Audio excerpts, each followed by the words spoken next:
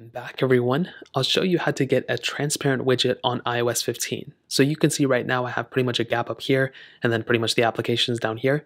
Now I did kind of rush this so you can see if I kind of like run through like this. It's a little glitchy, but it's totally okay. Now in order to do this, what you want to do is you need to download an application, but you also need to have the wallpaper in your Photos app. So if you downloaded the wallpaper, you're pretty much good. But if you're using one of the stock wallpapers, you may have to download that image straight from, Google or something like that in order to use this. So what we want to do is we want to make our way over to our app store and we want to download this application, MD Blank Transparent Widget. And I will remember to link it down in the description. If I forget to, you can pretty much search this. And all you need to do is download this application. It's completely free. Now, when you go ahead and do that, all you want to do is you want to click open and it's going to take you straight into this page. Now you have to try to see which specific mode your iPhone is in. Are you in light mode or are you in dark mode? If you're in dark mode, then you may have to go ahead, then you're going to be using the dark mode option. If you're in light mode, you're going to be using the light mode option. So what we want to do is we want to go ahead and click on the image right here, and we want to go ahead and bring in the image. Now sometimes you may click on an image and you'll get this little prompt.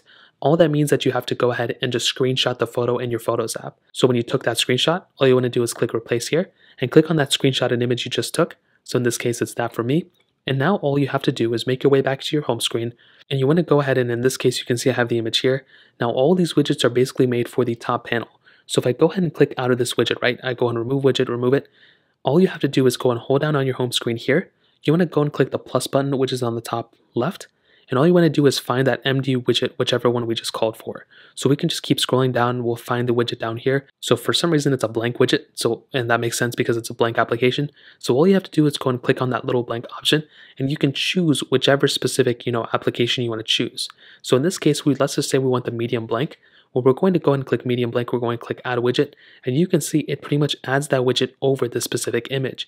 And it's interesting because now you can see still there's a little bit of a little gap, but typically on most of the widgets I've used, it's a perfect fit.